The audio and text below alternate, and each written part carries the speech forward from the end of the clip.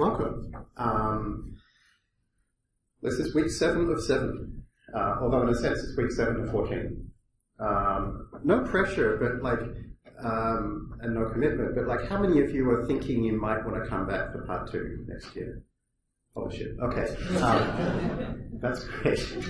We were expecting, when we started this, I thought if 1 in 5 people comes back for part 2, I'll be happy. So that's the best thing out of this thing. Thank you so much. Okay. Well, in that case, that's perfect, because today I'm going to show you, and I think you'll be surprised and maybe a little overwhelmed at what you can do with this little set of tools you've learned already. So this is going to be a kind of, part 1 of this lesson is going to be a whirlwind tour of a bunch of different architectures. And different architectures, not just different because some of them will be just better at doing what we've been doing, but some of them will be doing different things. And I want to kind of set your expectations and say that looking at an architecture and understanding how it does what it does is something that took me quite a few weeks to just get an intuitive feel for it. So don't feel bad, because it's, as you'll see, it's like unprogramming. It's like we're going to describe something we would think would be great if the model knew how to do it, and then we'll say fit, and suddenly the model knows how to do it, and we'll look inside it and we'll be like, wait, how does it know how to do that? So the other thing I want to mention is, having said that, everything we're about to see uses only the things we've done to date. In fact, the first half we're only going to use CNNs. There's going to be no cropping of images, there's going to be no filtering, there's going to be nothing hand-tuned, it's just going to be a bunch of convolutional or dense layers with activation functions. But we're going to put them together in some interesting ways. So let me start with one of the most important developments, perhaps, of the last year or two, which is called ResNet. ResNet won the 2015 ImageNet competition. And I was delighted that it won it because it's an incredibly simple and kind of intuitively understandable concept, and it's very simple to implement. In fact, what I would like to do is to show you. So let me describe as best as I can how ResNet works. In fact, before I describe how it works, I will show you why you should care that it works. So let's for now just put aside the idea that there's a thing called ResNet, and it's another architecture, a lot like BGG, that's used for image classification or other CNN type things. It's actually broader than just image classification. And we use it just the same way as we use the BGG 16 class you're familiar with. We just say, create something, a ResNet, and again, there's different size ResNets. I'm going to use 50 because it's the smallest one and it works super well. I've started adding a parameter to my versions of these networks. I've added it to the new BGG as well, which is include top. It's actually the same as what the keras author has started doing with his models. And basically the idea is that if you say include top equals false, you don't have to go model.pop afterwards to remove the layers that you want to fine tune. Include top equals false means only include the convolutional layers, basically, and I'm going to stick my own kind of final classification layers on top of that. So so when I do this, it's not going to give me the last few layers. Maybe the best way to explain that is to show you when I create this network, I've got this thing at the end that says, if include top, and if so, then we add the last few layers with this last dense fully connected layer that makes it just an ImageNet thing that's throwing 1,000 categories. And if we're not including top, then don't add these additional layers. So this is just a thing which kind of means you can load in a model which is specifically designed for fine-tuning. It's a little shortcut, and as you'll see shortly, it has some really helpful properties. So if we're in the cats and dogs competition here. The winner of the cats and dogs competition had an accuracy of 0.985 on the public leaderboard and 0.989 on the private leaderboard. We use this ResNet model in the same way as usual. We grab our batches, we can pre-compute some features, and in fact, every single CNN model I'm going to show you, we're always going to pre-compute the convolutional features. So everything we see today will be things you can do without retraining any of the convolutional layers. So see, pretty much everything I train will train in a small number of seconds. And that's because in my experience, when you're working with photos, it's almost never helpful to retrain the convolutional layers. So we can stick something on top of our ResNet in the usual way. And we can say go ahead and compile and fit it. And in 48 seconds, it's created a model with a 0.986 accuracy, which would win on the public leaderboard or be second on the private leaderboard. So that's pretty impressive. More impressive is, and I'm going to show you how this works in a moment, but ResNet's actually designed to not be used with a standard bunch of dense layers, but it's designed to be used with something called a global average pooling layer, which I'm about to describe to you. So for now, let me just show you what happens if instead of the previous model, I instead use this model, which just has 3 layers, and compile it, fit it. I get 0.9875 in 3 seconds. In fact, I can even tell it that I don't want to use 224 by 224 images, but I want to use 400 by 400 images. And if I do that, and then in my get batches, I say I want to create 400 by 400 images, and create those features, compile and fit, I get 99.3. So this is like kind of off the charts to go from like somewhere around 98.5 to 99.3. We're reducing the amount of error by somewhere around a third to a half. So this is why you should be interested in ResNet. It's incredibly accurate, and it's we're using it for the thing it's best at, which was originally this ResNet was trained on ImageNet, and the dogs and cats competition looks a lot like ImageNet images. They're single pictures of a single thing that's kind of reasonably large in the picture. They're not very big images on the whole, and so this is something which this kind of ResNet approach is particularly good for. So I do actually want to show you how it works because I just think it's fascinating and awesome.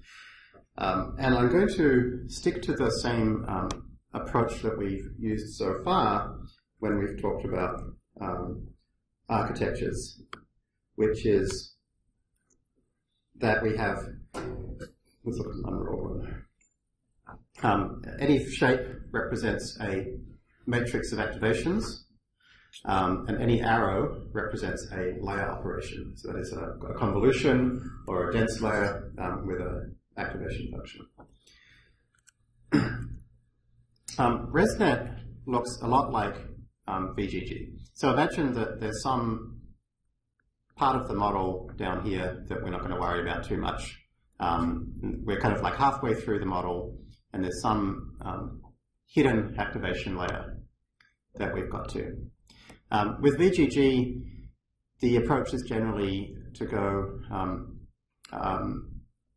the layers are basically a 3 by 3 conv, that gives you some activations, another 3 by 3 conv, that gives you some activations, another 3 by 3 conv, that gives you some activations, and then from time to time, it also does a max pooling. So each of these is representing a convolution layer.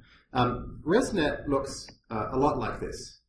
In fact, it has exactly, basically that path, which is a bunch of convolutions and values on top of each other. But it does something else, which is, there's this, let's use a different color for this. There's this bit that comes out, and remember, when we have 2 arrows coming into a shape, that means we're adding things.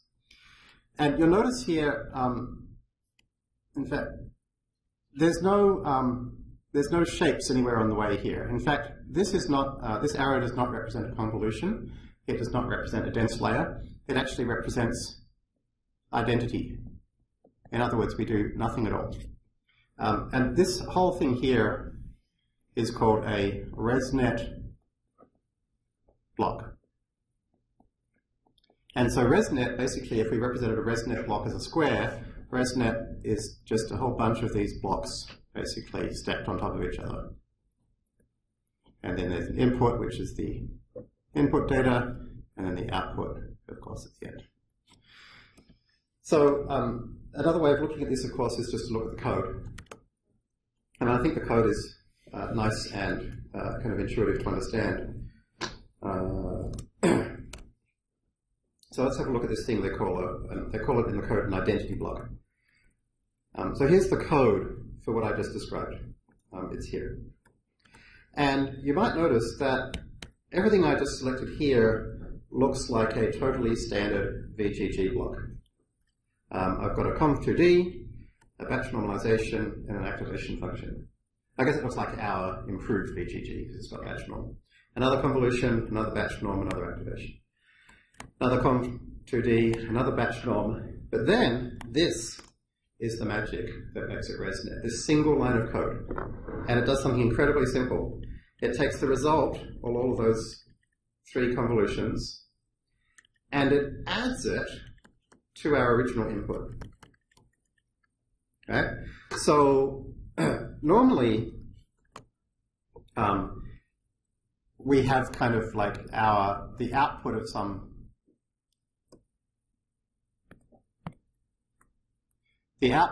block is equal to kind of like a convolutions of convolutions of convolutions of some input to that block. Okay? But we're doing something different. We're saying the output to a block, so let's call this hidden state at time t plus 1, is equal to the convolutions of the convolutions of the convolutions of hidden state at time t plus the hidden state at time t. That is the magic which makes it ResNet. So why is it that that can give us this huge improvement in the state of the art in such a short period of time? And this is actually, interestingly, something that is somewhat controversial. The authors of this paper that originally developed this describe it in a number of ways. They basically gave two main reasons. The first is they claim that you can create much deeper networks this way, because when you're backpropagating the weights, backpropagating through an identity is easy. You're never going to have an explosion of gradients or an explosion of activations. And indeed, this did turn out to be true. The authors created a ResNet with over 1,000 layers and got very good results. But it also turned out to be a bit of a red herring, because a few months ago, some other folks created a ResNet which was not at all deep. I think it had like 40 or 50 layers, but instead it's very wide and had a lot of activations, and that did even better. So it's one of these funny things which seems even the original authors might have been wrong about why they built what they built. The second reason of why they built what they built seems to have stood the test of time, however, which is that if we take this equation and rejig it, let's subtract that from both sides. And that gives us ht plus 1 minus ht. So the hidden activations at the next time period minus the hidden activations in the previous time period equals, and I'm going to replace all this with, I'll just call it R for ResNet block, equals a ResNet block, or it's actually not a ResNet block, it's just a convolution of convolution of convolution applied to the previous hidden state. When you run it like that, it might kind of make you realize something, which is all of the weights we're learning are in here, right? So we're learning a bunch of weights which allow us to make our previous guess as to the predictions a little bit better. So basically saying, let's take the previous predictions we've got, however we got to them, and try and build a set of things which makes them a little bit better. In statistics, this thing is called the residual. Right? The residual is the difference between the thing you're trying to predict and your actuals. Right? So what we've basically I should say the authors of ResNet basically did here was they designed an architecture which, without us having to do anything special, automatically learns how to model the residuals. It learns how to build a bunch of layers which continually slightly improve the previous answer. For those of you who have more of a machine learning background, you would recognize this as essentially being boosting. Boosting refers to the idea of having a bunch of models where each model tries to predict the errors of the previous model. And if you have a whole chain of those, you can then predict the errors on top of the errors, on top of the errors, and you can add them all together, and boosting is a way of getting much improved ensembles. So this ResNet is not manually doing boosting, it's not manually doing anything. It's just this single one extra line of code, right? It's all in the architecture. Yes, Rachel? A question about dimensionality. I would have assumed that by the time we were close to output, the dimensions would be so different that element-wise addition wouldn't be possible between the last layer and the first layer. Right, so it's important to note that this input tensor is the input tensor to the block. So you'll see there's no max pooling inside here, right, or no strides inside here. So the dimensionality remains constant throughout all of these lines of code, so we can add them up. And then we can do our strides or max pooling, and then we do another identity block. So we're only adding it back to the input of the block, not the input of the original image. And that's indeed what we want. We want to say, you know, the input to each block is our kind of best prediction so far, is effectively what it's doing. Then qualitatively, how does this compare to dropout? In some ways, in most ways, it's unrelated to dropout. And indeed, you can add dropout to ResNet. At the end of a ResNet block, after this merge, you can add dropout. So ResNet is not a regularization technique per se.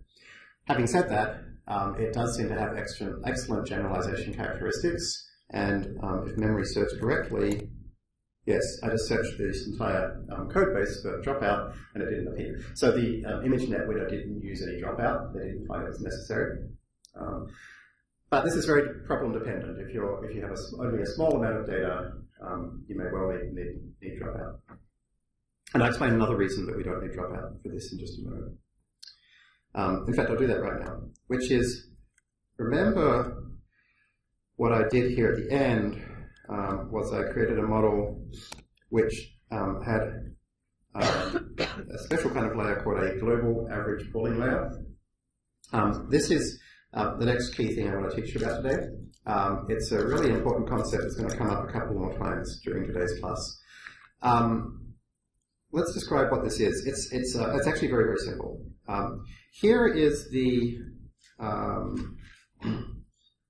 output. So here is the output of the kind of the pre-computed ResNet on our 400 by 400. It's 13 by 13. Is this a 400 by 400? No, this is a 224 by 224. Okay, so on the 224 by 224, the pre-computed convolutional or kind of residual blocks give us a 13 by 13 output with 2048 filters in. One way of thinking about this would be to say, well, each of these 13 by 13 blocks could potentially try to say, like, how catty or how doggy are each one of those 13 blocks, right? And so then, rather than max pooling, which is take the maximum of that grid, we could do average pooling, which is to say, across those 13 by 13 areas, what is the average amount of dogginess in each one? What is the average amount of cattiness in each one? And that's actually what global average pooling does. What global average pooling does is it's identical to saying,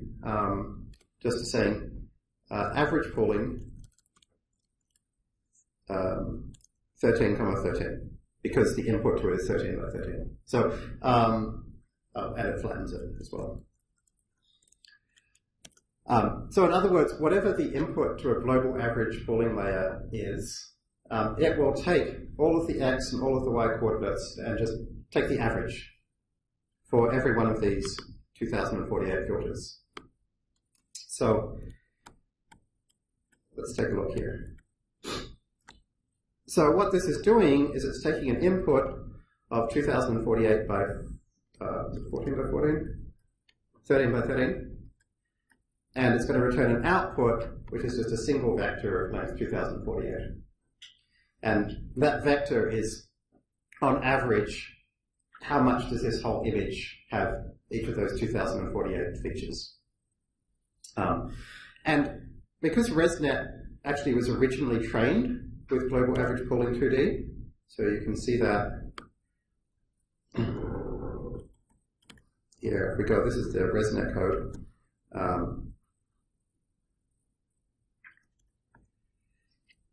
In fact, they've, oh sorry, 7 by 7 on the original.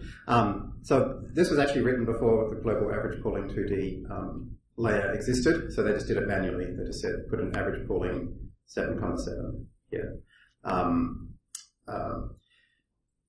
So because ResNet was trained originally with this layer in, that means that it was trained such that the last identity block was basically creating features that were designed to be averaged together.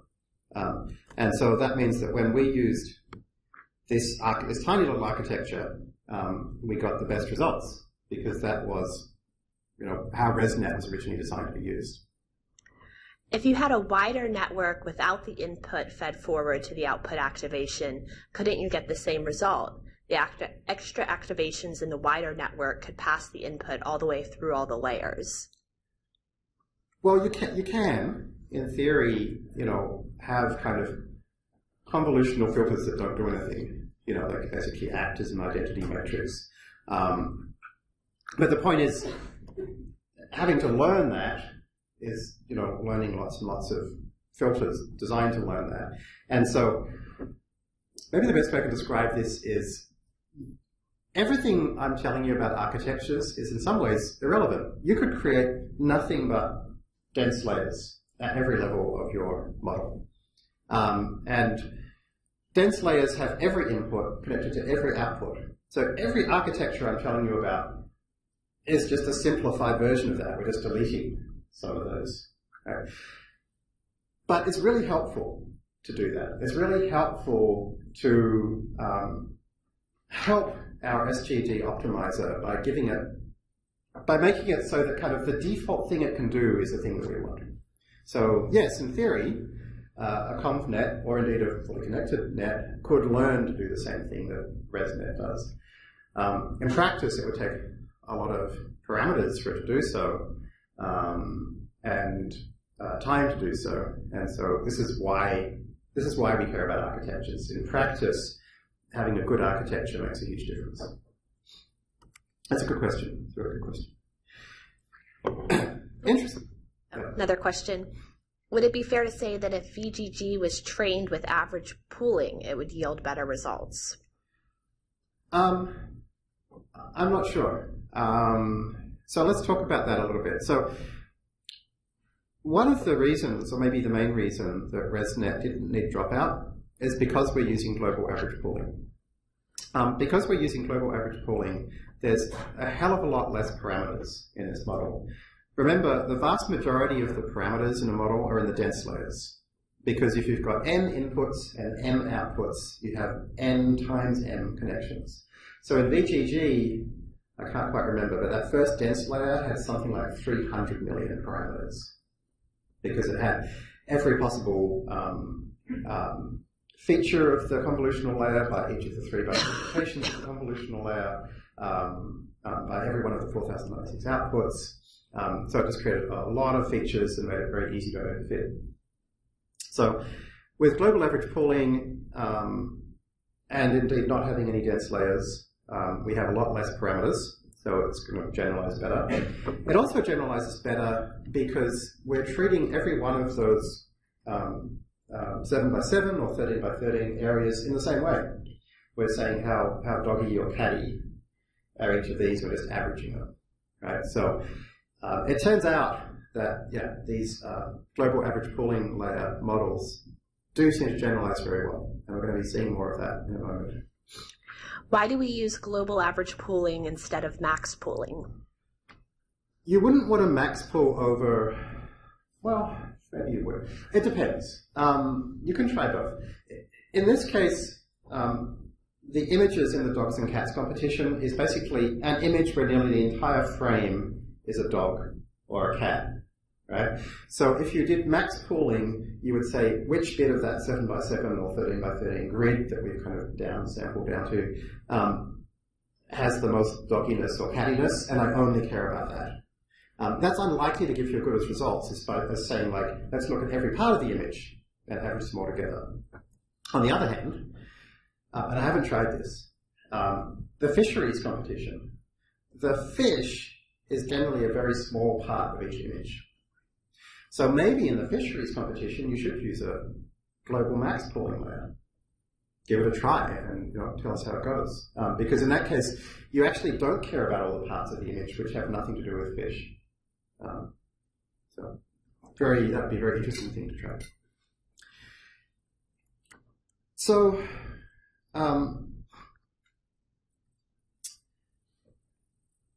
ResNet is very powerful, but it has not been studied much at all for transfer learning. This is not to say it won't work well for transfer learning. I just literally haven't found a single paper yet where somebody has analyzed its effectiveness for transfer learning. And to me, 99.9999% of what you will work on will be transfer learning. Because if you're not using transfer learning, it means you're looking at a data set that is so different to anything that anybody has looked at before that none of the features in any model is remotely helpful for you, which that's going to be rare. So, nearly all of this work I've seen on transfer learning, both in terms of Kaggle winners and in terms of papers, uses VGG. And I think one of the reasons for that is, as we talked about in lesson 1, the VGG, actually lesson 2, the VGG architecture really is designed to create layers of gradually increasing kind of semantic complexity. And all the work I've seen on visualizing layers tends to use VGG or something similar to that as well, like that Matt Zeiler stuff we saw, or those Jason Jasinski videos we saw. And so we've seen how the VGG network, or those kinds of networks, create gradually more kind of complex representations, which is exactly what we want for transfer learning, because it lets us say, how different is this new domain to the previous domain, and then we can pick a layer far enough back, we can try a few, that the features seem to work well. So for that reason, we're going to go back to looking at VGG now for the rest of these architectures. And I'm going to look at the fisheries competition. The fisheries competition is actually very interesting. The pictures are from, there's like a dozen boats, right? And each one of these boats has a fixed camera. And it could be either, they can do both daytime and nighttime shots. And so every picture kind of has the same basic shape and structure for each of the 12 boats, because it's a fixed camera. And then somewhere in there, most of the time, there's one or more fish. And your job is to say, what kind of fish is it? The fish are pretty small. And so one of the things that makes this interesting is that this is the kind of somewhat weird, kind of complex, different thing to ImageNet, which is exactly the kind of stuff which you're going to have to deal with anytime you're doing some kind of computer vision problem or any kind of CNN problem. It's very likely that the thing you're doing won't be quite the same as what all the academics have been looking at. So trying to figure out how to do a good job of the fisheries competition is a great example. So when I started on the fisheries competition, I just did the usual thing, which was to create a VGG16 model, fine-tuned it to have just 8 outputs, because we had to say which of 8 types of fish do we see in it. And then I, as per usual, pre-computed the convolutional layers using the pre-trained VGG network, and then everything after that, I just used those pre-computed convolutional layers. And as per usual, the first thing I did was to stick a few dense layers on top and see how that goes. And so the nice thing about this is you can see each epoch takes less than a second to run. Right? So when people talk about needing lots of data and lots of time, it's not really true, because for most stuff you do in real life, you're going to be using pre-computed convolutional features. And in our validation set, we get an accuracy of 96.2%, cross-entropy loss of 0.18. That's pretty good. We seem to be recognizing the fish pretty well. But here's the problem. There is all kinds of data leakage going on.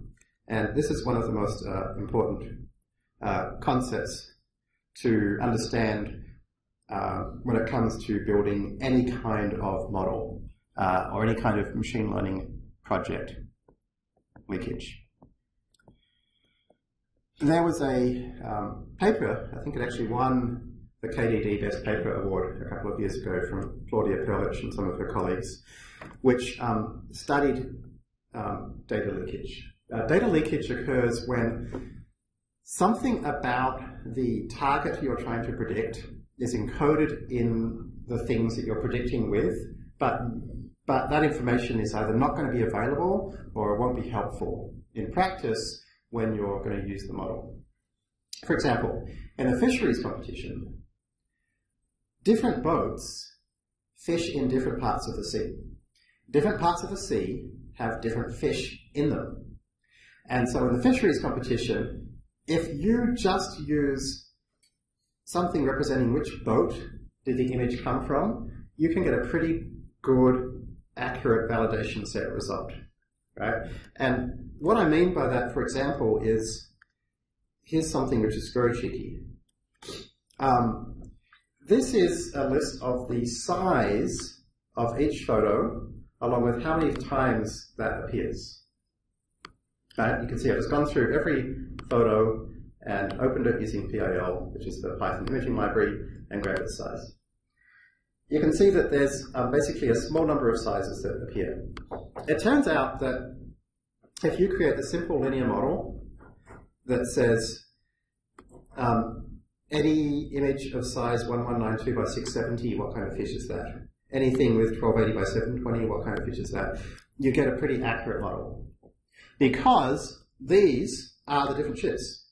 The different chips have different cameras, and the different cameras have different resolutions. And this isn't helpful in practice, because what the fisheries people actually wanted to do was to use this to find out when people are kind of illegally or accidentally kind of overfishing or fishing in the wrong way. So if they're bringing up dolphins, you know, or something, they want to know about it. So any model that says, I know what kind of fish this is because I know what the boat is entirely useless. So this is an example of leakage. And in this particular paper I mentioned, the authors looked at machine learning competitions and discovered that over 50% of them had some kind of data leakage. I spoke to Claudia after she presented that paper, and I asked her if she thought that regular machine learning projects inside companies would have more or less leakage from that, and she said a lot more. Because in competitions, and she's a 3-time KDD cup winner, so she knows this stuff very well, in competitions, people have tried really hard to clean up the data ahead of time, because they know that lots and lots of people are going to be looking at it, and if there is leakage, you're almost certain that somebody's going to find it, because it's a competition. Whereas if you have leakage in your data set, it's very likely you won't even know about it until you try to put the model into production and discover that it doesn't work as well as you thought it would. Oh, and I was just going to add that it might not even help you in the competition if your test set is brand new boats that weren't in your training set. Right. So let's talk about that. So trying to win a Kaggle competition and trying to do a good job are somewhat independent. And so when I'm working on Kaggle, I focus on trying to win the Kaggle competition. You know, I have a clear metric and I try to optimize the metric. And sometimes that means finding leakage and taking advantage of it. So in this case, step number 1 for me in the fisheries competition was to say, okay, can I take advantage of this leakage? Now I want to be very clear. this is the exact opposite of what you would want to do if you were actually trying to help the fisheries people create a good model. All right? Having said that, there's $150,000 at stake, and I could donate that to the Fred Hollows Foundation and get lots of people their site back. So, you know, winning this would be good. So let me show you how I try to take advantage of this leakage, which is totally legal in a capital competition, and see what happened. And then I'll talk more about Rachel's kind of issue after that. So the first thing I did was I made a list for every file of how big what the image dimensions were. And I did that for the validation of the training set. I normalized them by subtracting the mean, dividing by the standard deviation. And then I created an almost exact copy of the previous model I showed you, this one. But this time, rather than using the sequential API, I used the functional API. But other than that, this is almost identical. The only difference is in this line, where what I've done is I've taken not just the input, which is the output of the last convolutional layer of my VGG model, but I have a second input. And the second input is what size image is it? And I should mention I have one-hot encoded those image sizes so that they're treated as categories. So I now have an additional input. So I have two inputs. One is the output of the VGG convolutional layer. One is the one-hot encoded image size. I batch normalize that, obviously. And then right at the very last step, I concatenate the two together. So my model is basically a standard kind of last few layers of VGG model, so 3 dense layers.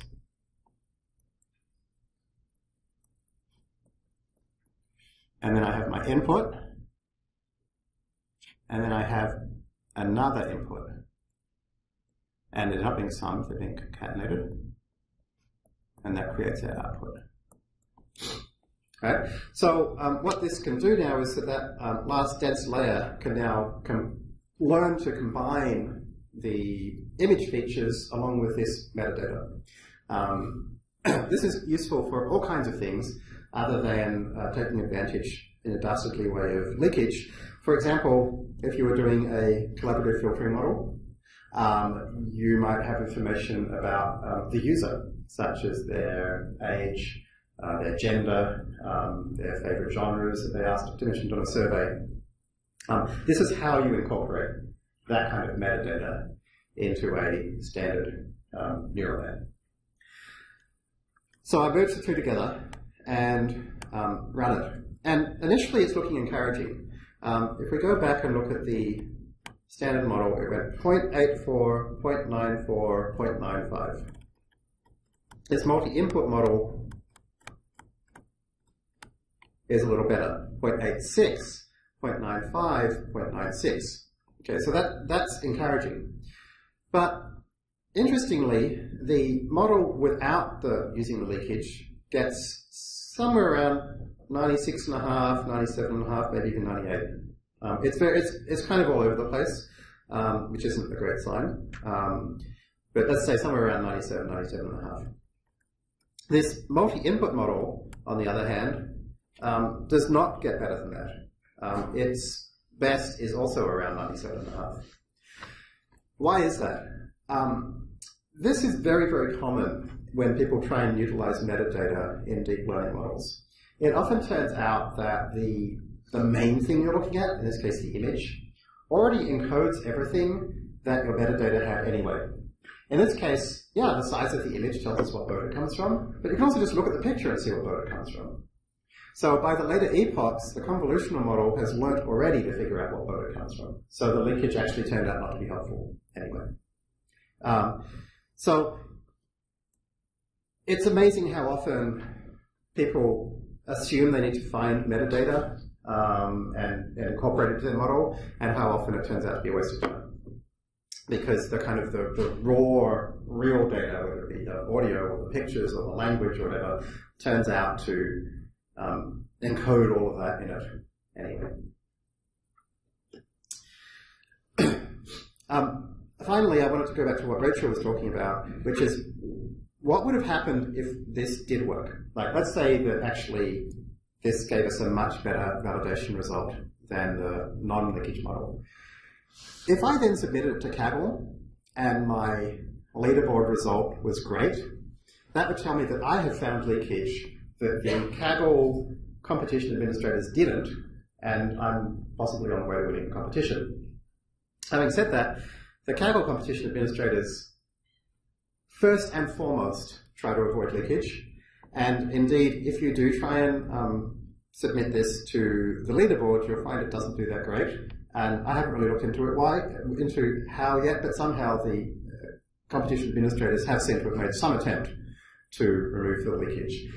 The kind of ways that we did that when I was at Kaggle would be to do things like some kind of stratified sampling, where we kind of said, oh, there's like way more albacore from this ship than this ship.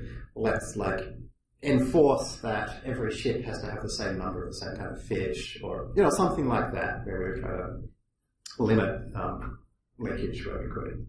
But honestly, it's a very difficult thing to do, and this impacts a lot more than just machine learning competitions. Every one of your real-world projects, you're going to have to think long and hard about, how can you replicate real-world conditions in your test set. Maybe the best example I can come up with is when you put your model into production, it will probably be a few months after you grabbed the data and trained it. How much has the world changed? Right? And so, therefore, wouldn't it be great if instead you could create a test set that had data from a few months later than your training set? And then you can, again, you're really trying to replicate the situation that you'll actually have when you put your model into production. And two questions. Oh, one is just a note that they're releasing another test set later on in the fishery competition. Question, did you do two classifications, one for the boats and one for the fish? Is that a waste of time? I have two inputs, not two outputs, right? So my input is the category, the one hot encoded size of the image, which I assumed is a proxy for the boat ID. And some discussion on the Kaggle forum suggests that that's a reasonable assumption. We're going to look at multi-output in a moment. Okay, in fact, we're going to do it now. Is there another question? Oh, yeah, another question.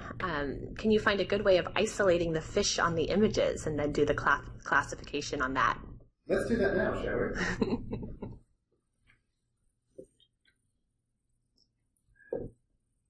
This is my lunch. Very healthy. All right, multi-output. There's a lot of nice things about how Kaggle competitions are structured, and one of the things I really like is that in most of them you can create or find your own data sources as long as you share them with the community. And so one of the people in the fisheries competition has gone through and by hand put a little square around every fish, which is called annotating the data set. Specifically, this kind of annotation is called a bounding box. So a bounding box is a box in which your object fully fits. Because of the rules of Kaggle, he had to make that available to everybody in the Kaggle community, which he provided a link on the Kaggle forum. So I went ahead and downloaded those. They're a bunch of JSON files that basically look like this. Right, so for each image, for each fish in that image, it had the height, width, and X and Y. So the details of the code don't matter too much, but I basically just went ahead and found the largest fish in each image and created a list of them. And so I've got now my training bounding boxes and my validation bounding boxes. For things that didn't have a fish, I just had 0, 0, 0, 0. This is my empty bounding box here. So as always, when I want to understand new data, the first thing to do is to look at it. When we're doing computer vision problems, it's very easy to look at data because it's pictures. So I went ahead and created this little show bounding box thing, and then I tried it on an image, and here is the fish, and here is the bounding box. there are two questions, although I don't know if you wanted to get to a good stopping point on your thought. Okay, one is adding metadata, is that not useful for both CNNs and RNNs, or just for CNNs? And the other one is VGG required images all the same size in training. In the fisheries case, are there different size images being used for training, and how do you train a model on images with different dimensions? So regarding whether metadata is useful for RNNs or CNNs, it's got nothing to do with the architecture.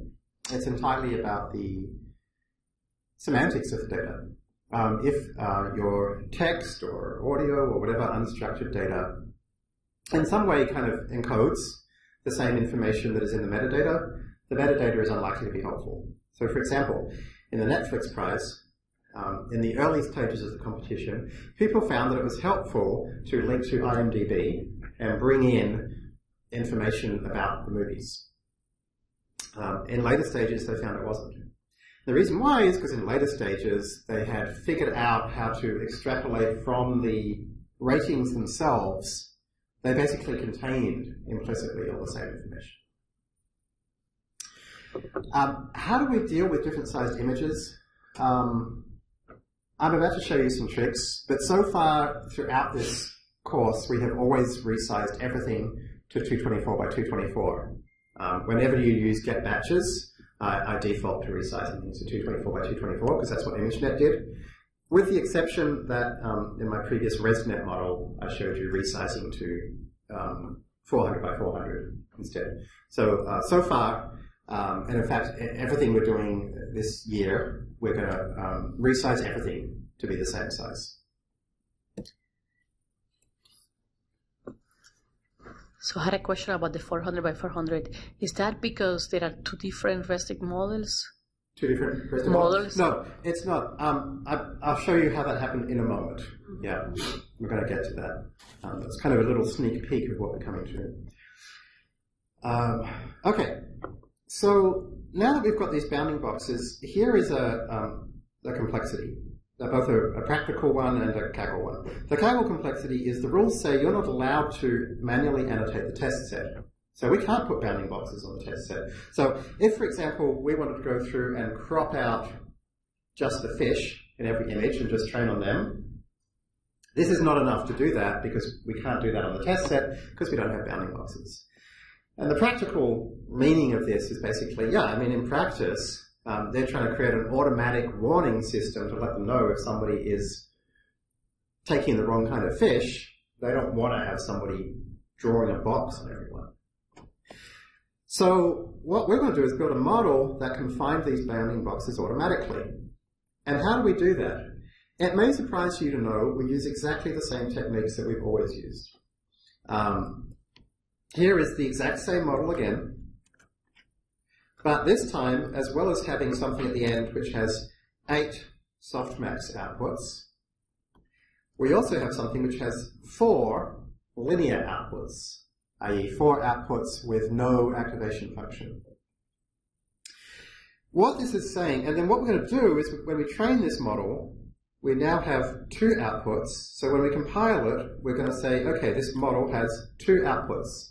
One is the 4 outputs with no activation function, one is the 8 softmax. When I compile it, the first of those I want you to optimize for mean squared error, and the second of those I want you to optimize for cross-entropy loss. And the first of them I want you to multiply the loss by 0.001 because the mean squared error of finding the location of an image is going to be a much bigger number than the categorical cross-entropy, so just making them about the same size. And then when you train it, I want you to use the bounding boxes as the labels for the first output and the fish types as the labels for the second output. And so what this is going to have to do is it's going to have to figure out how to come up with a bunch of dense layers which is capable of doing these two things simultaneously. So in other words,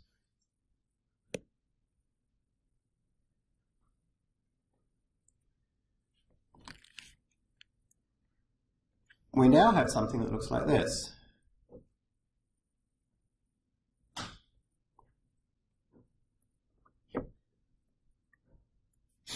two outputs and one input. Right? And notice that the two outputs, you don't have to do it this way, right? But in the way I've got it, the two outputs both come out, both have just their own dense layer, right? There's no, it would be possible to do it like this instead.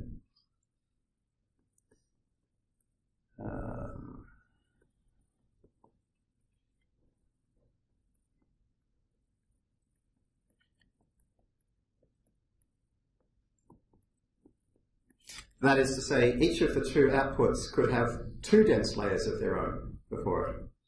In this case, though, and we're going to talk about the pros and cons, both of my last layers are both going to have to use the same set of features to generate both the bounding boxes and the fish classes. So that's how this goes. Right? So we just go fit as usual, but now that we have two outputs, we get a lot more information.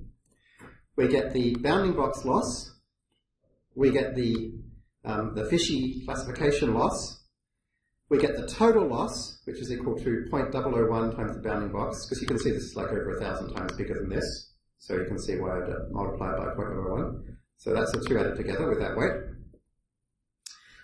Then we get the validation loss, total validation bounding box loss, and the validation classification loss. So here is something pretty interesting, is that the first thing I want to point out is after I fit it a little bit, we actually get a much better accuracy. A better accuracy. Now maybe this is counterintuitive, because we're now saying our model has exactly the same capacity as before. Our previous dense layer is of size 512. And before, that last layer only had to do one thing, which is to tell us what kind of fish it was. Now it has to do two things. It has to tell us where the fish is and what kind of fish it is. But yet it's still done better. Why is it done better? Well, the reason it's done better is because by telling it, we want you to use those features to figure out where the fish is, we've given it a hint about what to look for. We've really given it more information about what to work on. So interestingly, even if we didn't use the bounding box for anything else, and just threw it away at this point, we already have a much better model. And do you notice also the model is much more stable? 97.8, 98, 98, 98.2. Before, our loss was all over the place, right? So by having multiple outputs, we've created a much more stable, resilient, and accurate classification model. And we also have bounding boxes. The best way to look at how accurate the bounding boxes are is to look at a picture. So I do a prediction for the first 10 validation examples. It's important to use the validation set anytime you're looking at how good your model is. This time I slightly increased the function to show the bounding boxes to now create a yellow box for my prediction and a default red box for my actual. And there it is. So I just want to make it very clear here. We haven't done anything clever. You know, we didn't do anything to program this. We just said there is an output which will have 4 outputs and it has no activation function, so it's linear. And I want you to use mean squared error to find a set of weights that would optimize those weights such that the bounding boxes and your predictions are as close as possible. And somehow, it has done that, right? So, that is to say, very often, if you're trying to get a neural net to do something, your first step before you create some complex programming heuristic thing is just ask the neural net to do it. And very often, it does. Why do both in the same fitting instead of training the boxes first, then feeding that as input to recognize fishes? Well, we can, right? But the first thing I want to point out is getting it to, even then I would still have the first stage do both at the same time, because the more compatible tasks you can give it, so like where is the fish and what kind of fish it is are clearly compatible tasks, the more it can create an internal representation that is as appropriate as possible. Now, if you now want to go away over the next couple of weeks and crop out these fish and create a second model, I can almost guarantee you will get into the top 10 of this competition.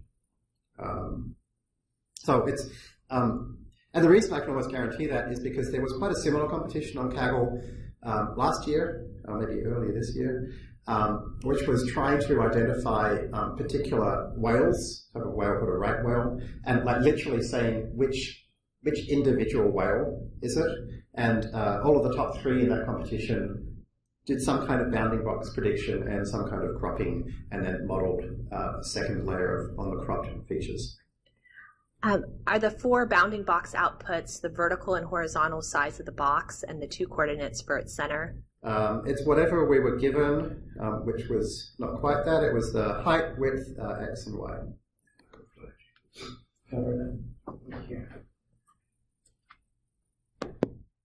So, how many of the people in this Kaggle competition are using this sort of model? And you know, if you came up with this, you know, with a bit of tinkering, why would do you think that you would actually stay in the top 10, or would this just be sort of like an obvious thing that people would tend to do, and so your ranking would basically drop over time as everyone else incorporates this? So I'm going to show you a few techniques that I used this week, and more like that American football style. A few techniques I used this week, but they're all, as you'll see, they're all very basic.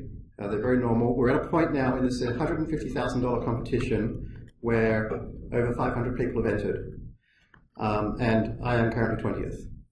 So, no, the stuff that you're learning in this course is not at all well known. Like, there's never been a applied deep learning course before.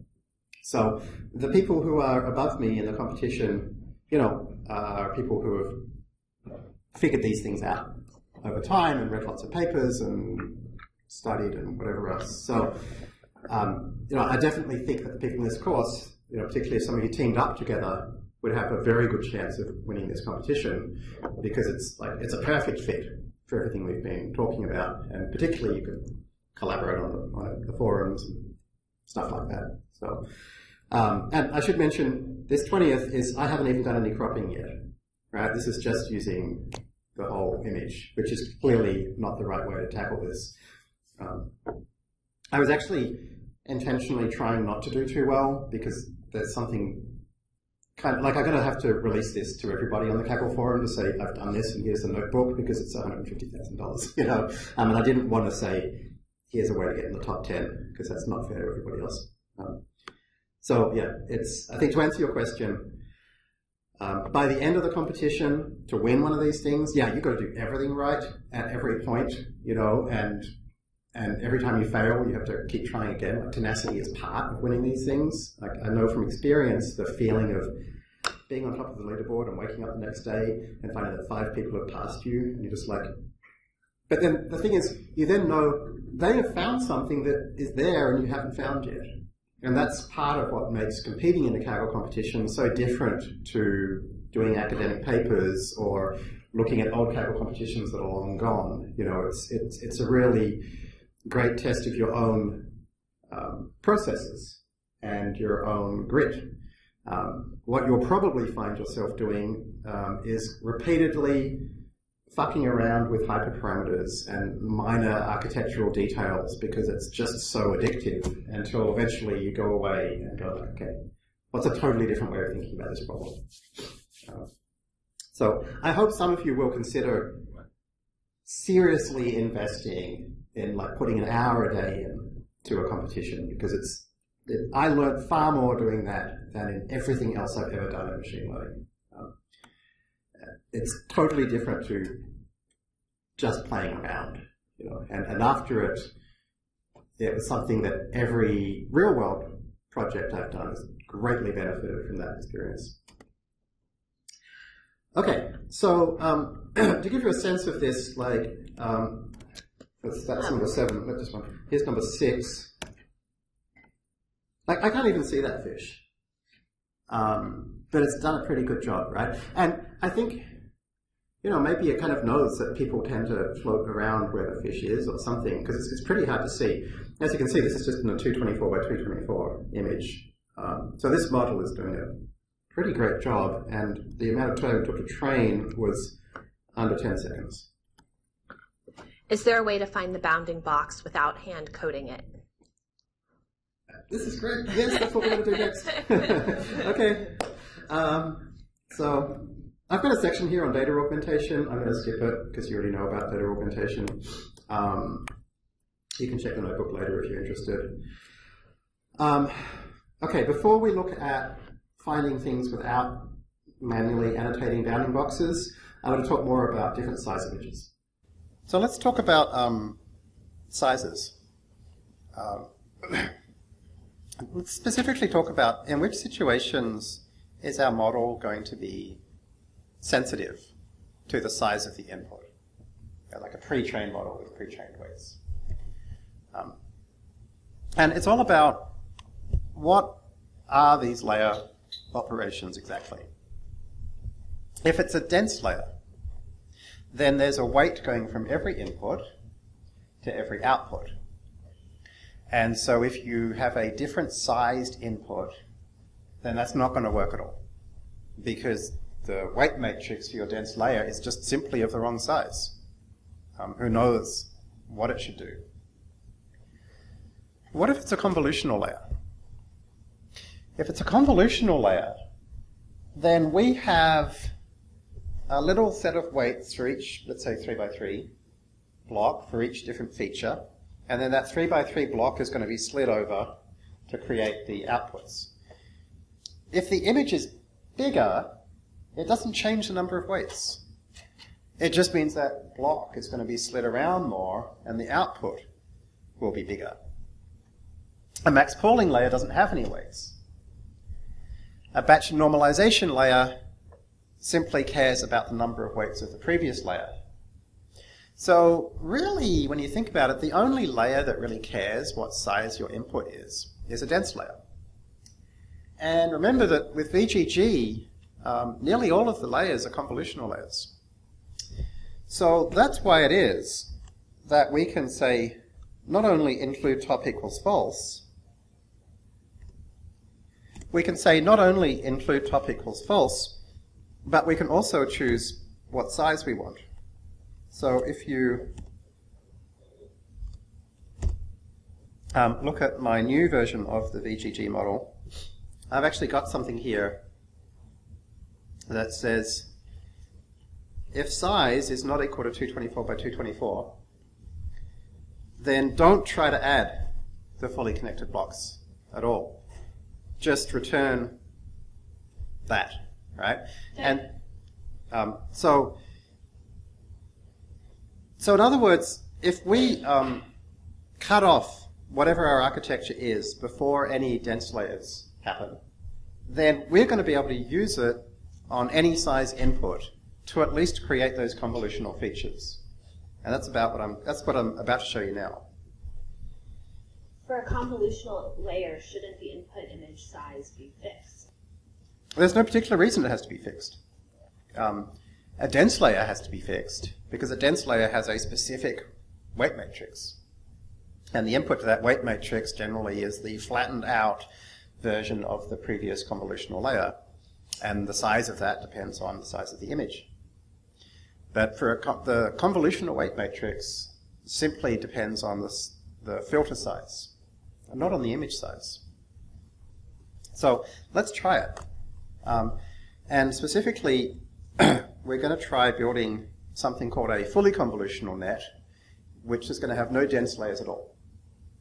And so the input, as usual, will be the output of the last VGG convolutional layer. But this time, we're going to create a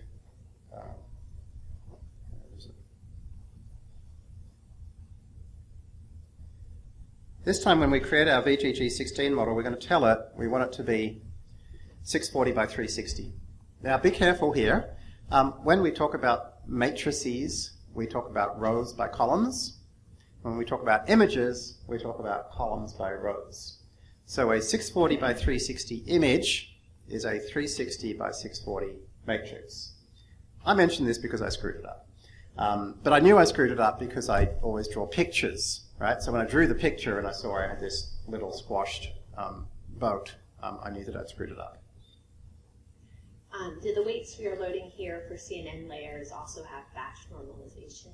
Yeah, this is the exact same VGG16 network we've been using since I added batch norm. So nothing's been changed other than this one piece of code I just showed you, which says you can use different sizes, and if you do, don't add the fully connected layers.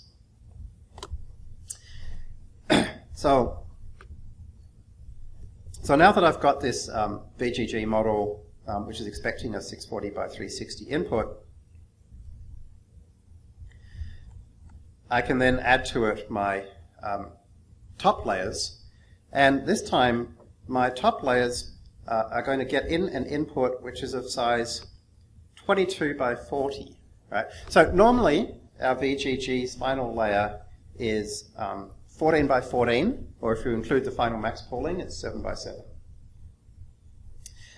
In this case, though, it's 22 by 40, and that's because we've told it we're not going to pass it a 224 by 224. We're going to pass it a 640 by 360. Right? So this is what happens. We end up with a different output shape. Right? So if we now try to pass that to the same dense layer we've used before, it wouldn't work, so it'd be the wrong size. But we're actually going to do something very different anyway. We're not going to use any pre-trained fully connected weights. We're instead going to have, in fact, no dense layers at all. Instead, we're going to go conv batch norm max pool, conv batch norm max pool, conv batch norm max pool, conv global average pooling. So the best way to look at that is to see what's happening to our shape. So it goes from 22 by 40 until the max pooling, 11 by 20, until the max pooling, 5 by 10. And then because this is rectangular, the last max pooling I did a 1, 2 shape. So that gives me a square result. So 5 by 5. Right? Then I do a convolutional layer in which I have just 8 filters. And remember, there are 8 types of fish. There are no other weights after this. And in fact, even the dropout's not doing anything because I've set my p-value to 0. Right? So ignore that dropout layer.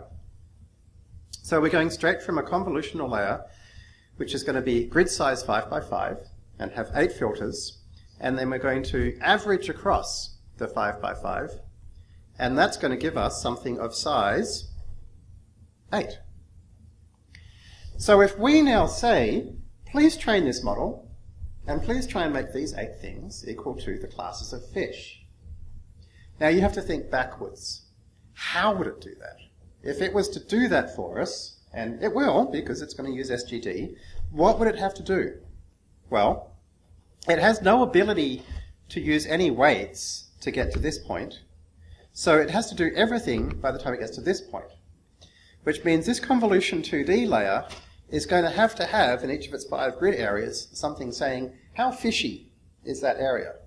Because that's all it can do. After that, all it can do is to average them together. Right? So we haven't done anything specifically to kind of calculate it that way. We just kind of created an architecture which has to do that.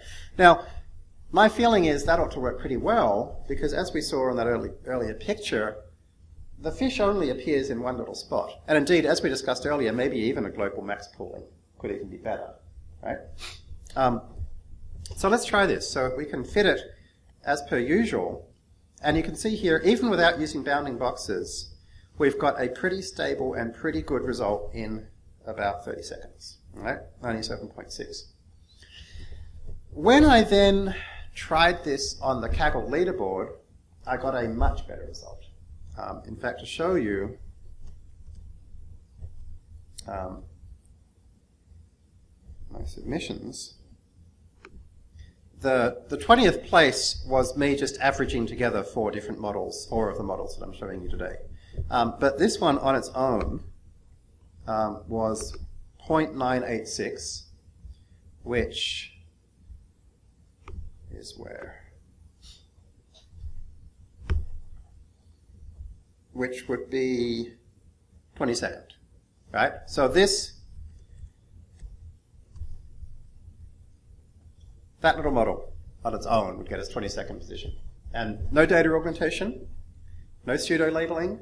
We're not using the validation set to help us, which you should when you do your final Kaggle entry. So you can get 22nd position with this very simple approach, which is to use a slightly larger image and use a fully convolutional network. There's something else cool about this fully convolutional network, which can get us into 22nd position. And that is that we can actually look at the output of this layer. Right? And remember, it's 5 by 5. Can you give that to me? I think you have to go slow.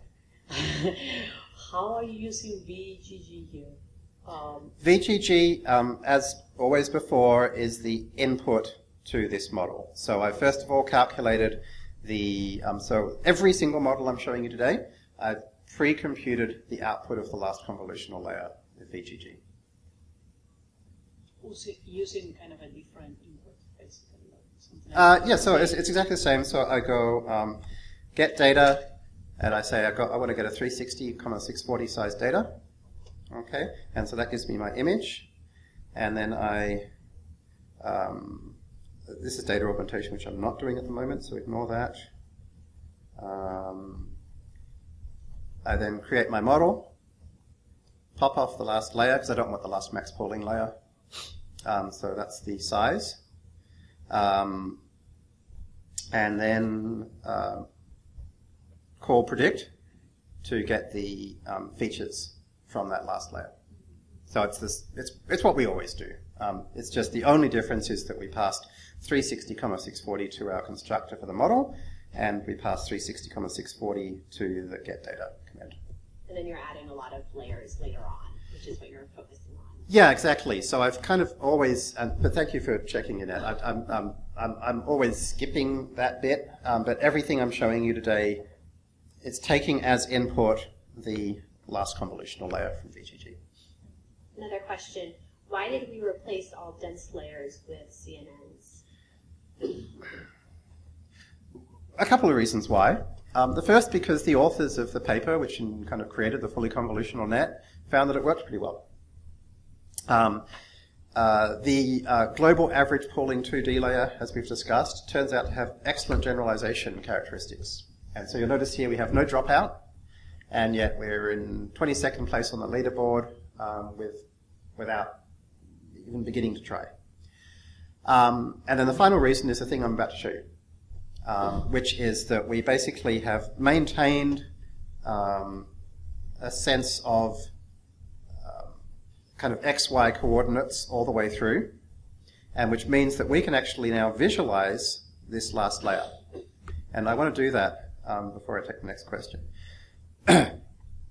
So I can say, okay, let's create a function which takes our model's input as input and our fourth from last layer as output, and that is that convolutional layer that I showed you. Right? And then I'm going to take that and I'm going to pass into it the features of my first validation image and draw a picture of it for this picture. And here is my picture.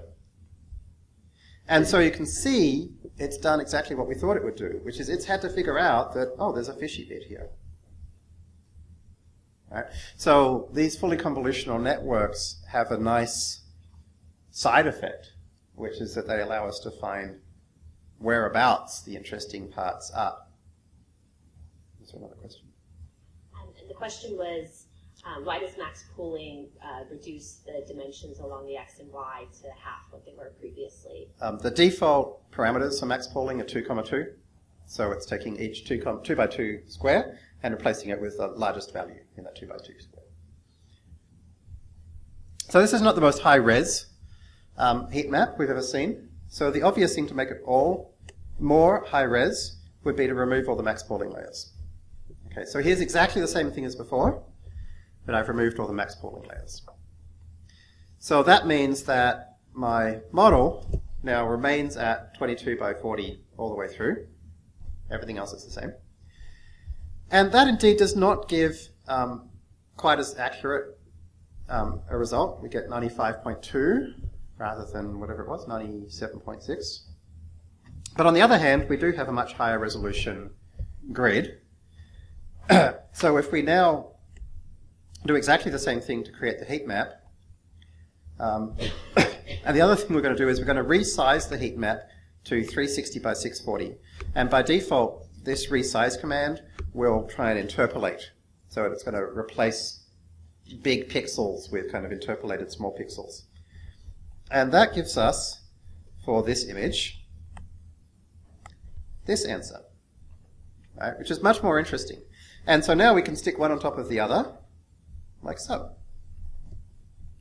And this tells us a lot, right? It tells us that, on the whole, this is doing a good job of saying the thing that mattered, the fishy thing, the albacore thing specifically, because we're asking here for the albacore class. Remember, the layer, that layer of the model is 8 by 22 by 40. So we have to ask how much like albacore is each of those areas, or how much like shark is each of those areas. So when we called this function, it returned basically a heat map for every type of fish, and so we can pass in 0 for albacore, that's the number for albacore, or actually here's a cool one. Class number 4 is no fish. So one of the classes you have to predict in this competition is no fish. So we could say, tell us how much each part of this picture looks like the no fish class. What happens is if you look at the no fish version, it's basically the exact opposite of this. You get a big blue spot here and pink all around it. The other thing I wanted to point out here is these areas of pinkishness that are not where the fish is. And this is telling me that our model is not currently just looking for fish.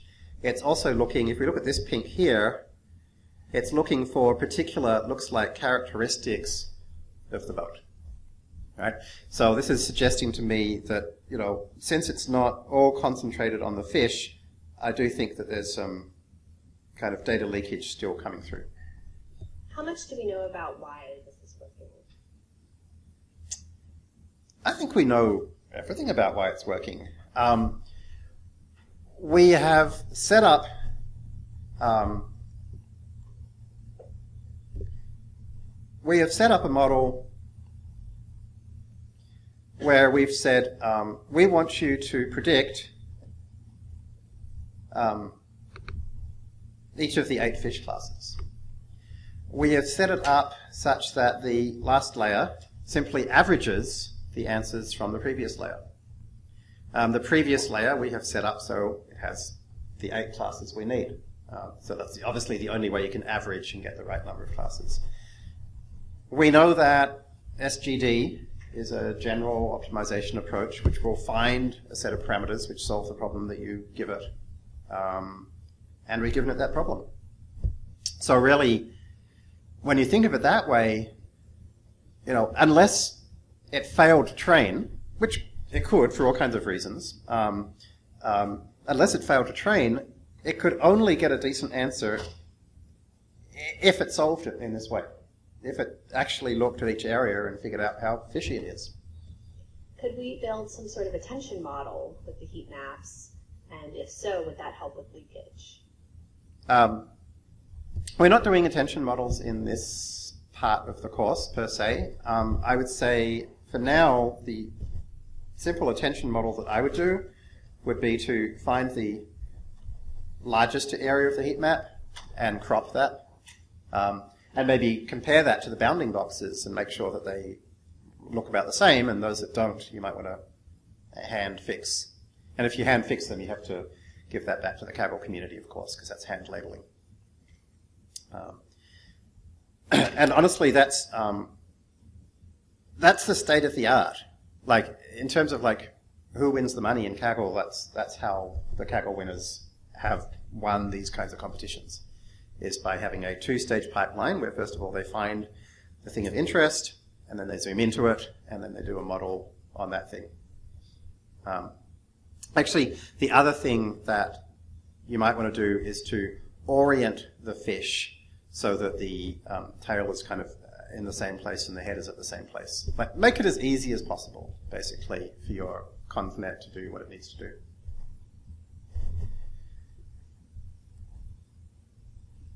Okay. You guys might have heard of another architecture called Inception. A combination of Inception plus ResNet won this year's ImageNet competition. And I want to give you a very quick hint as to how it works.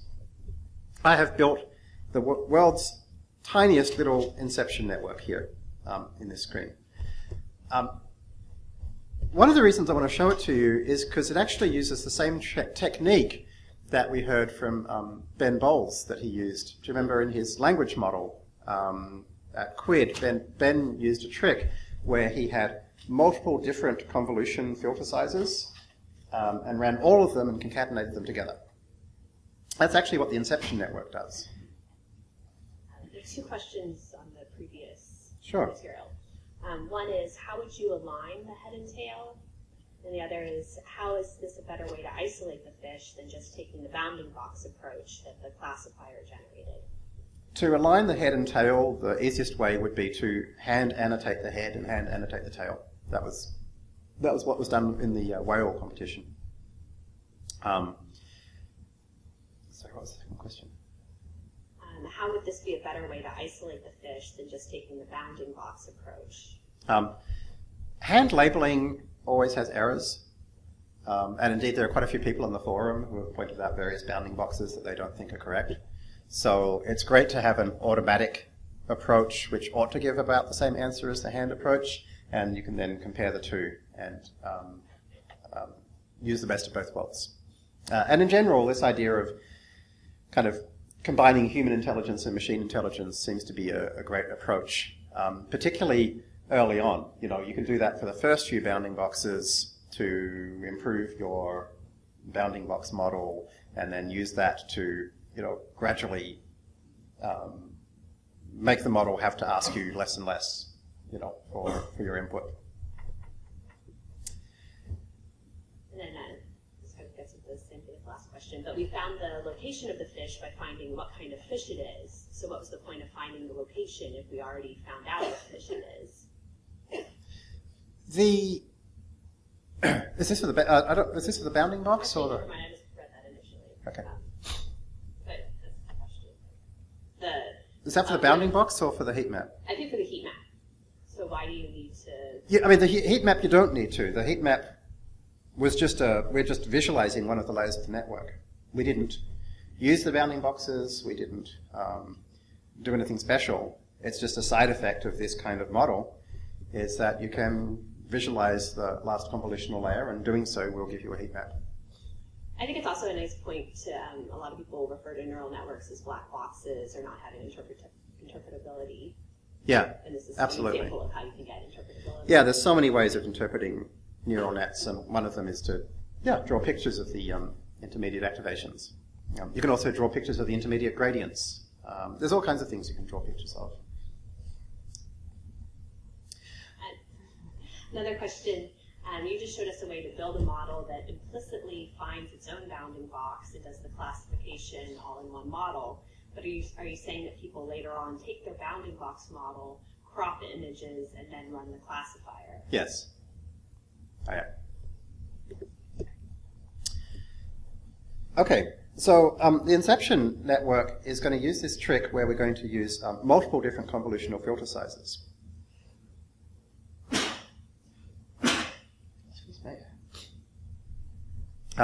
And concatenate them all together. So just like in ResNet, there's this idea of this a ResNet block, which is repeated again and again.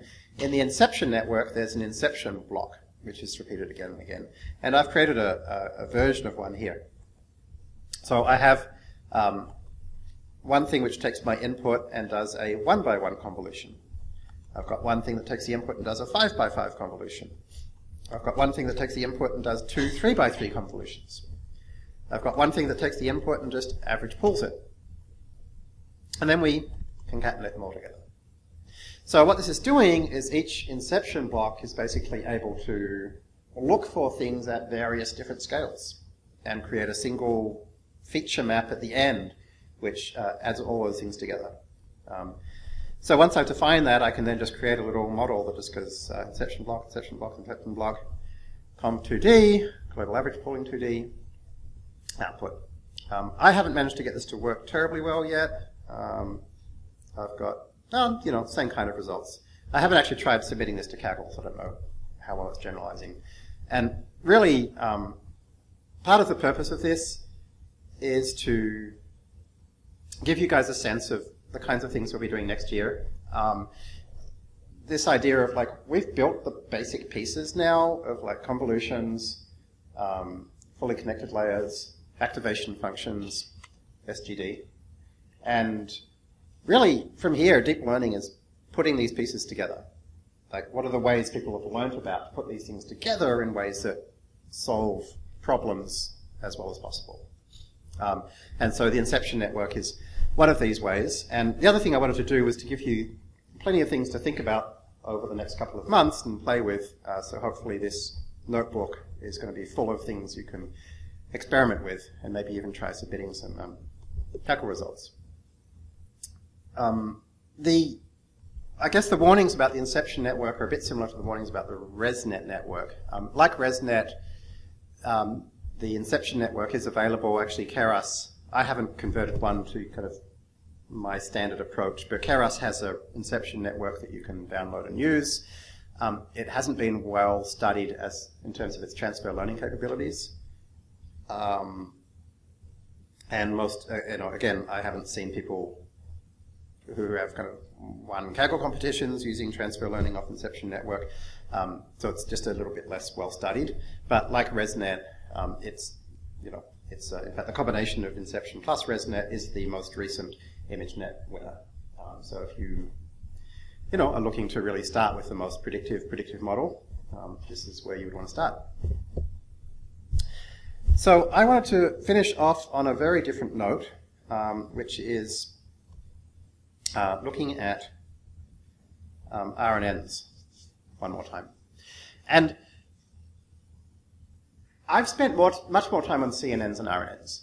And the reason is that this course is really all about being pragmatic. It's about teaching you the stuff that works. And in the vast majority of areas where I see people using deep learning to solve their problems, they're using CNNs. Having said that, some of the most challenging problems are now being solved with RNNs, like speech recognition and language translation. So when you use Google Translate now, you're using RNNs. And my suspicion is you're going to come across these kinds of problems a lot less often. But I also suspect that in a business context, a very common kind of problem is a time series problem. Like looking at the time series of click events on your website, or e-commerce transactions, or logistics, or whatever. And these sequence-to-sequence RNNs we've been looking at, which we've been using to create Nietzschean philosophy, are identical to the ones you would use to analyze a sequence of e-commerce transactions and trying to find anomalies. So I think CNNs are more practically important for most people in most organizations right now, but RNNs are also have a lot of opportunities, and of course we'll also be looking at them when it comes to attentional models next year, which is figuring out in a really big image which part should we look at next. Does inception have the merge characteristic that ResNet employed? The inception merge is a concat rather than an add, which is the same as what we saw when we looked at Ben Bolz's QUID NLP model. We're taking multiple convnet convolution filter sizes, and we're sticking them next to each other. So that feature basically contains information about 5x5 features and 3x3 features and 1x1 features. And so when you add them together, you lose that information. And ResNet does that for a very specific reason, which is we want to, we want to cause it to learn residuals. In Inception, we don't want that. In Inception, we want to keep them all in the feature space. Okay. The other reason I wanted to look at RNNs is that last week we looked at building an RNN kind of nearly from scratch in theano. And I say nearly from scratch because there was one key step which it did for us, which was the gradients.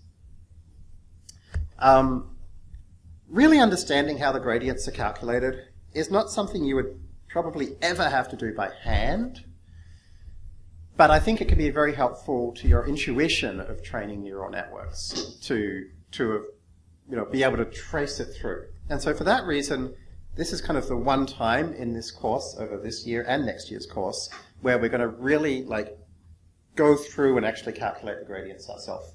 So here is a recurrent neural network in pure Python. And the reason I'm doing a recurrent neural network in pure Python is this is kind of the hardest, right? Like RNNs are the hardest thing to get your head around backpropagating gradients. So if you look at this and study this and step through this over the next couple of months, you will really be able to get a great understanding of what a neural net's really doing. There's going to be no magic or mystery because this whole thing is going to be, every line of code will be something that you can see and play with. So if we're going to do it all ourselves, we have to write everything ourselves. So if we want a sigmoid function, we have to write the sigmoid function. Anytime we write any function, we also have to create its derivative. So here is the derivative of the sigmoid function. So I'm going to use this approach where _d is the derivative of the function. So I'm going to have ReLU and the derivative of ReLU. And I just kind of check myself as I go along that they look reasonable. The Euclidean distance and the derivative of the Euclidean distance. The cross entropy and the derivative of the cross entropy.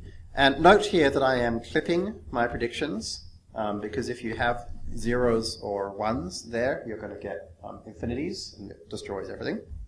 So you have to be careful of this. And this did actually happen. I didn't have this clip in at first and I was starting to get infinities and this is necessary. Here's my softmax. Here's the derivative of softmax. So then I basically go through and I double check that the answers I get with my versions are the same as the answers I get with the theano versions to make sure that they're all correct. And they all seem to be fine. Okay. So I am going to use as my activation function ReLU, which means the derivative is ReLU derivative, and my loss function is cross entropy. So the loss function is cross entropy derivative. I also have to write my own scan. So you guys remember scan? Scan is this thing where we go through a sequence one step at a time, calling a function on each element of the sequence. And each time the function is going to get two things. It's going to get the next element of the sequence as well as the previous result of the call. So for example, scan of add two things together on the integers from 0 to 5 is going to give us the cumulative sum. And remember, the reason we do this is because GPUs don't know how to do loops.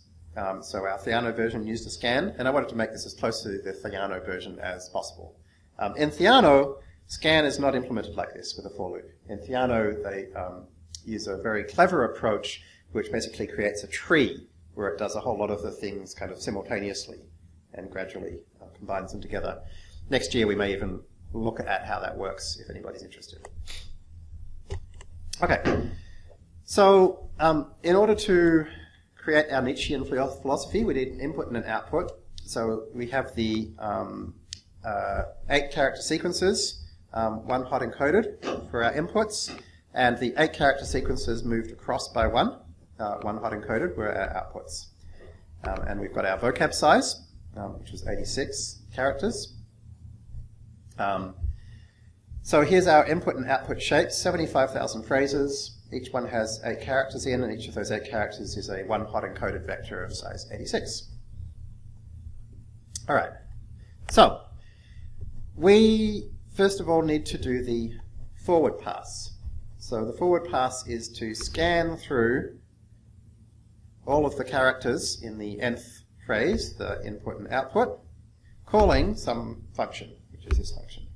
And so here is the forward pass. And this is basically identical to what we saw in theano. In theano, we had to lay out the forward pass as well. So to create the hidden state, we have to take the dot product of x with its weight matrix and the dot product of the hidden with its weight matrix, and then we have to put all that through the activation function. And then to create the predictions, we have to take the dot product of the hidden with its weight matrix, and then put that through softmax. And so we have to make sure we keep track of all of the state that it needs. So at the end, we will return the loss, the pre-hidden and pre-pred, because we're going to use them each time we go through. In the back prop, we'll be using those. We need to know the hidden state, of course. We have to keep track of that because we're going to be using it the next time through the RNN. And, of course, we're going to need our actual predictions. So that's the forward pass, very similar to theano. The backward pass is the bit I wanted to show you, and I want to show you how I think about it. This is how I think of it. All of my arrows, I've reversed their direction. And the reason for that is that when we create a derivative, we're really saying how does the input change, how does a change in the input impact the output? And to do that, we have to use the chain rule. We have to go back from the end all the way back to the start. So this is our output last hidden layer activation matrix. This is our loss, right, which is adding together all of the losses of each of the characters. If we want the derivative of the loss with respect to this hidden activation, we would have to take the derivative of the loss with respect to this output activation and multiply it by the derivative of this output activation with respect to this hidden activation. We have to then multiply them together because that's the chain rule. Right? The chain rule is basically tells you to go from some function of some other function of x. The derivative is the product of those functions. So I find it really helpful to literally draw the arrows. So let's draw the arrow from the loss function to each of the outputs as well. And so to calculate the derivatives, we basically have to go through and undo each of those steps, right? In order to figure out how that input would change that output, we have to basically undo it. We have to go back along the arrow the opposite direction. So how do we get from the loss to the output? So to do that, we need the derivative of the loss function, right? And then we're also going to need, if we're going to go back to the activation function, we're going to need the derivative of the activation function as well. So you can see it here. This is a single backward pass. We grab one of our inputs, one of our outputs, and then we go backwards through each of the 8 characters, from the end to the start. So grab our input character and our output character, and the first thing we want is the derivative of pre-pred. Remember, pre-pred was the prediction prior to putting it through the softmax. So that was the bit I just showed you. It's the derivative of the softmax times the derivative of the loss.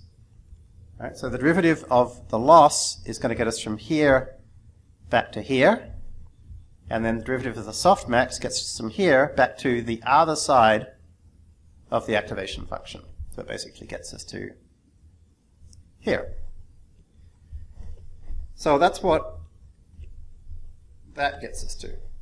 So we want to keep going further, which is we want to get back to the other side of the hidden. We want to get all the way over now to here.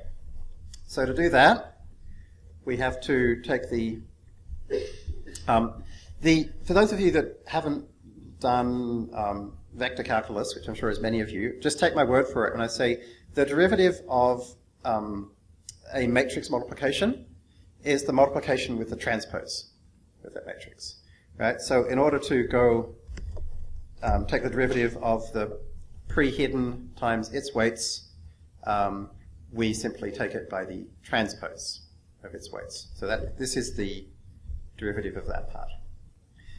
And remember the hidden, we've actually got 2 arrows coming back out of it, and we've got also we've got 2 arrows coming into it. So we're going to have to add together that derivative and that derivative. So here is the second part. So there it is with respect to the outputs, and there it is with respect to the hidden. And then finally, we have to undo the activation function. Right? So multiply it by the derivative of the activation function. So that's the chain rule that gets us all the way back to here. So now that we've got those 2 pieces of information, we can update our weights. So we can now say, all right, for the blue line, what are these weights now going to equal? So we basically have to take the derivative that we got to at this point, which we called d pre-pred. We have to multiply it by our learning rate, which we're calling alpha. And then we have to undo the multiplication by the hidden state to get the derivative with respect to the weights. And I created this little columnify function to do that. So it's turning a vector into a column, so essentially taking its transpose, if you like. So that gives me my new output weights. My new hidden weights are basically the same thing. It's the learning rate times the derivative that we just calculated, and then we have to undo its weights, and our new input weights, again, are the learning rate times the pre-hidden times the columnified version of x. So I'm going through that very quickly, and it's not, the details aren't important, but it is, you know, if you're interested, it might be fun to look at it over the Christmas break or the next few days. Because you can see in this here is all of the steps necessary to do backprop through an RNN, which is also why we would never want to do this by hand again. So when I wrote this code, luckily I did it before I got my cold, because, you know, and you can see I've written after every one the dimensions of each matrix and vector, because it makes your head hurt just keeping everything straight. So thank God Theano does this for us. But I think it's useful to see it. So finally, I now just have to create my initial weight matrices, which are normally distributed matrices, where the normal distribution, I'm going to use the square root of 2 divided by the number of inputs, because that's that Gloro thing. Ditto for my Y matrix. And remember, for my hidden matrix, for a simple RNN, we will use the identity matrix to initialize it. Is state maintained across examples in this version? We haven't got to that bit yet. So it depends how we use this. At this stage, all we've done is we've defined the matrices and we've defined the transitions. And whether we maintain state will depend entirely on what we do next, which is the loop. And so here is our loop, right? And so in our loop, we're going to go through a bunch of examples. We should really go through all of them, but I was too lazy to wait. Run one forward step, and then one backward step, and then from time to time print out how we're getting along. So in this case, the forward step, if we go back to it, is passing to scan the initial state is a whole bunch of zeros. So currently this is resetting the state. It's not doing it statefully. If you wanted to do it statefully, it would be pretty easy to change. You would have to have the final state returned by this and keep track of it and then feed it back the next time through the loop. Now, if you're interested, maybe you could try that.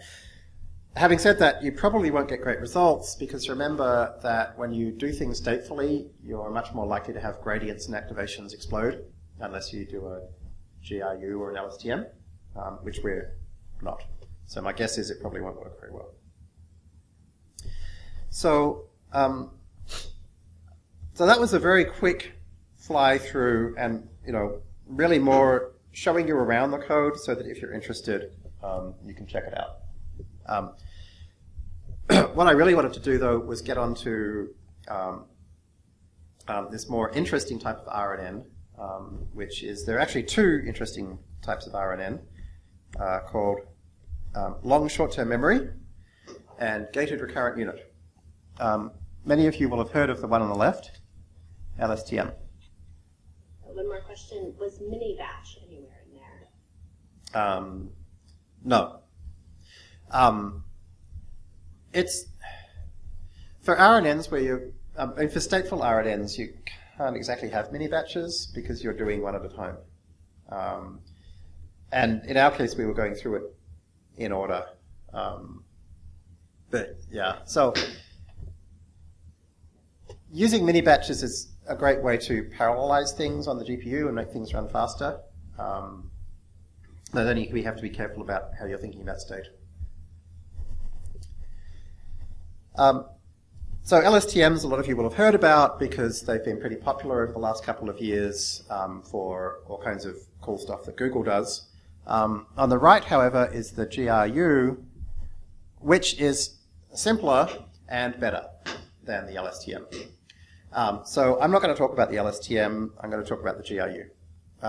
They're both techniques for building a recurrent neural network where your gradients are much less likely to explode. And they're another great, interesting example of a clever architecture, but it's just going to be more of using the same ideas that we've seen again and again. So what we have here is, on the right-hand side, is this box is basically zooming into it's zooming into what's going on inside one of these circles in a GRU. So normally, in our standard RNN, what's going on in here is pretty simple, which is we do a multiplication by this WH weight matrix and stick it through an activation function, and we grab our input, do it by multiplication by weight matrix, and grab its, and put it through its activation function, and we add the two together.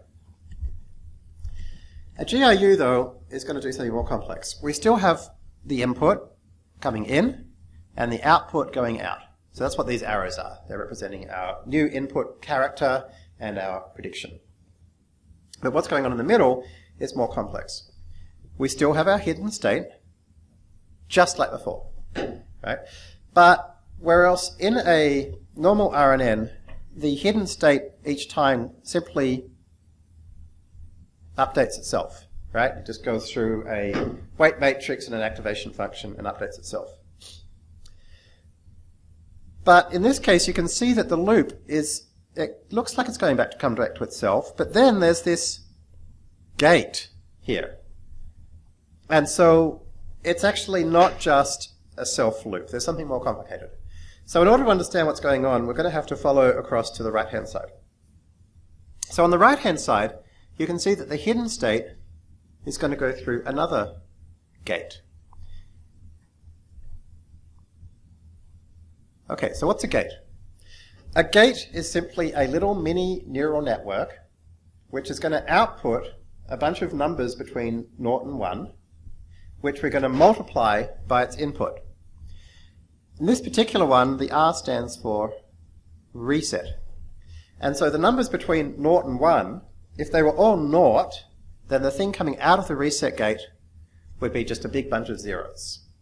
In other words, it would allow this network to forget the hidden state. Or it could be a big bunch of 1s, which would allow the network to remember all of the hidden state. Do we want it to remember or forget? Well, we don't know, which is why we implement this gate using a little neural network. Right? And this little neural network is going to have two inputs, which is the input to the gate, the input to the GRU unit, and the current hidden state. And so it's going to learn a set of weights that it's going to use to decide when to forget. Right? So it's now got the ability to forget what it knows. And that's what the reset gate does. So assuming that the reset gate has at least some non-zero entries, which it almost surely will most of the time, then whatever comes through we're going to call H tilde, or in my code I call it H new. So this is the kind of new value of the hidden state after being reset. And so then finally, that goes up to this top bit here. The original hidden state goes up to this top bit here. And then there's a gate which decides how much of each one should we have. So this, I don't know why it's called Z, it's an update gate. This update gate is going to decide if it's 1, we'll take more from this side. If it's 0, we'll take more from this side. And again, that's implemented as a little neural network. I think the easiest way to understand this is probably to look at the code. So I have implemented this in theano. You can use a GRU in keras by simply replacing the words simple RNN with GRU. Right? So you don't really need to know this to use it. And you get pretty good results. But here's what it looks like when implemented.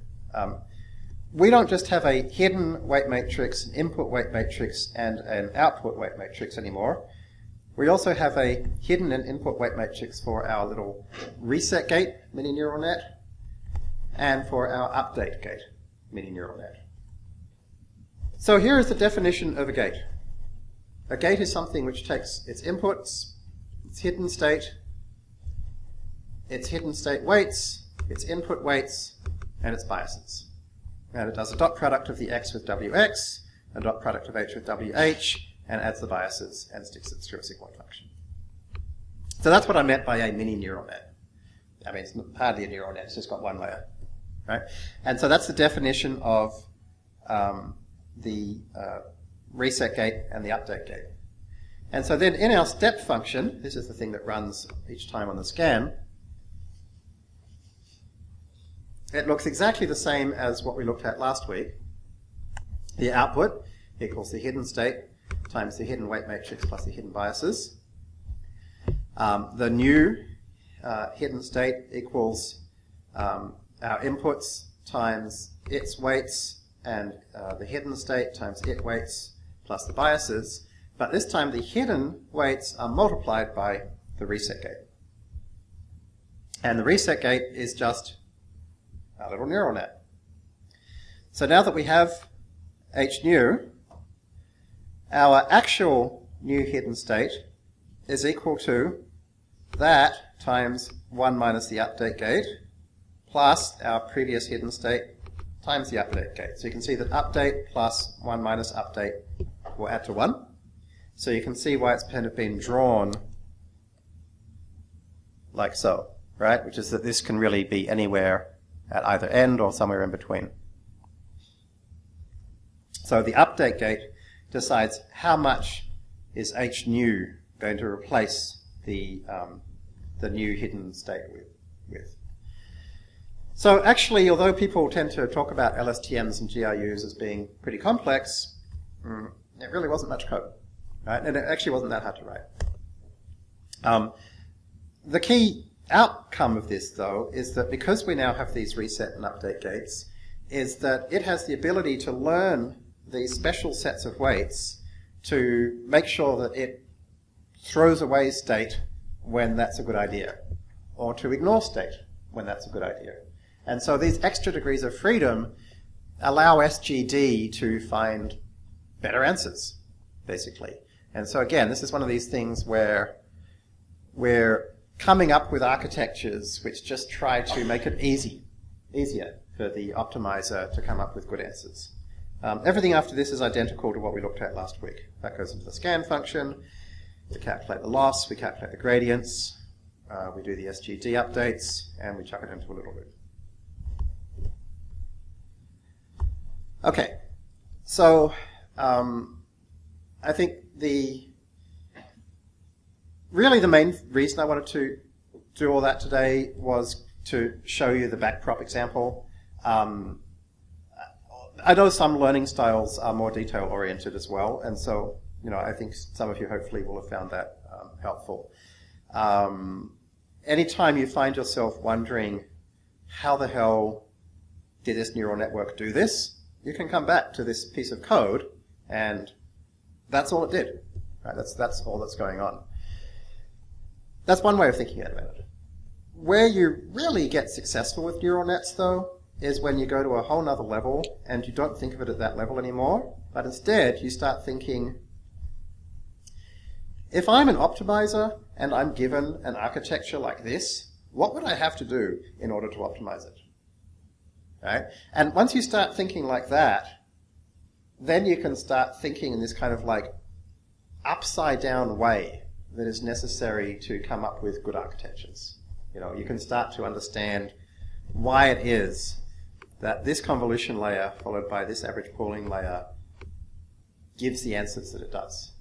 Why does it work? And you'll get that real intuition for what's going to work for your problem well. So there's kind of two levels at which you need to think about neural nets, I think. And the sooner you can think of it at this super high level, I feel like the sooner you'll do well with them. And one of the best ways to do that is to, over the next couple of weeks, run this fish notebook yourself and screw around with it a lot, and make sure that you know how to do these things that I did where I actually create a little function that allows me to spit out the output of any of the layers and visualize it, right? Like make sure you kind of know how to inspect it and that you can really look at the inputs and outputs. And I think that's the best way to get an intuition about this. So this was kind of like, particularly the first half of this class was a bit of a preview of next year, which is to say, in the first 6 weeks, you learnt all the pieces, right? And then today, we very rapidly tried putting those pieces together in 1,000 different ways and saw what happened, right? And there's 1 million more ways that we know of, and probably 1 billion more ways we don't know of. So knowing this little set of tools, convolutions, fully connected layers, activation functions, SGD, you're now able to be an architect, create these architectures. Keras' functional API makes it ridiculously easy. I created all of the architectures you see this week, while I was sick and my baby wasn't sleeping. My brain was not even working. That's how easy Keras makes this. Definitely, it takes, I think, a few weeks to build your comfort level up, but hopefully you can try that. And most importantly, over the next few weeks, as Rachel and I, maybe with some of your help, start to develop the MOOC, you guys can stay, talking on the forums about, keep working through whatever problems you're interested in, whether it be the projects that you want to apply these things to at your, in your own organizations or your personal passion projects, or if you want to try and, win a competition or two. Rachel and I are going to still be on the forums. And then in a few weeks' time, when the MOOC goes online, hopefully there's going to be thousands of people joining this community, So we'll be like the seed. So I really hope you guys will stay a part of it and kind of help.